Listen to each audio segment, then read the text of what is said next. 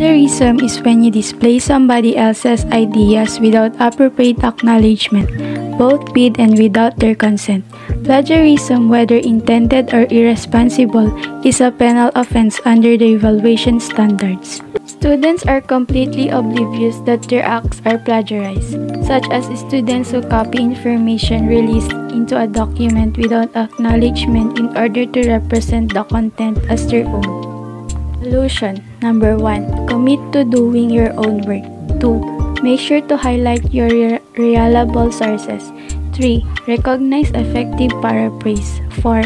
Preferably provide credentials. 5. Before you use a source, make sure it's legitimate.